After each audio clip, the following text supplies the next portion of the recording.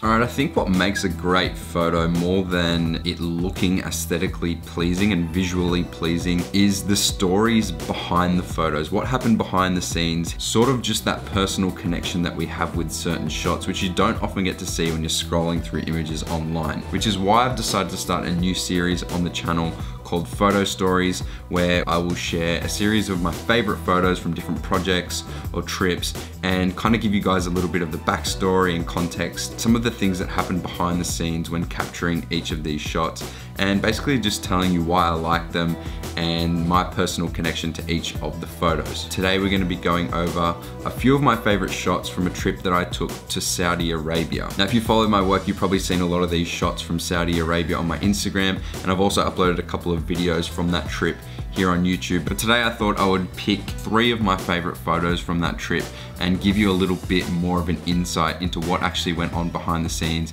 and why these are probably some of my favorite photos that I've taken. Alright, so the first shot that I want to share with you today is this drone photo of me and Jack in a Land Cruiser. This was shot at f2.8 with an ISO of 100 and a shutter of 1/800th of a second. The fact that this shot was so hard to execute is what makes it such a good photo and such a memorable photo for me. We were actually part of a desert safari group. There were a few other cars and groups of people that were on this tour with us, but the reason they're not in this shot is not because we photoshopped them out, but because we were getting our driver to do all these crazy moves and go all these places to get content. We actually fell so far behind the rest of the group that they were gone and out of sight, and we were pretty much lost in the middle of the desert. Our driver was actually really cool, and he was letting us play tunes, and I think he was really into us capturing this content, which is why he was super down to be doing all this stuff for us. He was doing like fishtails and donuts in the sand to create dust, and he was having a blast with us. But it got to a point where he was like, okay, we got to speed up so we can catch up to the rest of the group because they're that far behind. So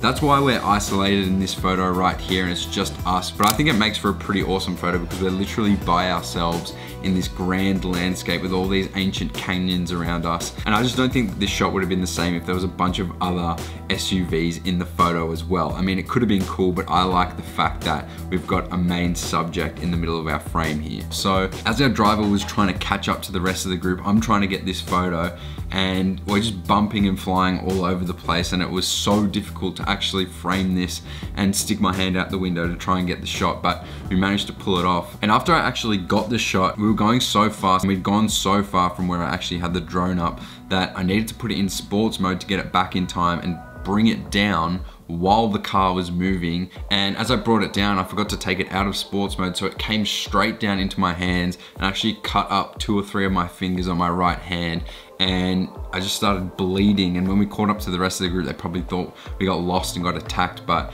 that was the first time I had a drone related injury, and it's actually been the last time I've had a drone related injury. So if you've ever caught a drone and got your fingers stuck in the propellers, you know exactly what I'm talking about. It hurts like a... You've probably seen a few of these tomb style photos that I've shared from Saudi, but this is a different one that I actually haven't posted anywhere, I don't think. This was shot on the Canon 1DX 24mm f2.8 ISO 100 and 32/100th of a second. So this was taken in the same desert area, Alula, and these are all 1,000-year-old tombs that just are laid out in the desert everywhere you look. So all the cliff faces have these tombs carved into them, and I believe the size of the tomb and how extravagant it is has some sort of relation to how important that person being buried there was. So this is quite a large tomb. I'm guessing this was someone of importance, maybe royalty or something like that. And if you drove through the desert and through that landscape, we saw a lot of other cliffs and I guess just rock faces with little tombs etched into the side of them, which I'm guessing just would have been for everyday people. Walking through this landscape, I just got an overwhelming sense of history, and I couldn't help but think of all the things that would have taken place thousands of years ago in that exact spot. We were told that this area, I think, is UNESCO listed, and not many people at the time had been able to visit it because it had been closed off to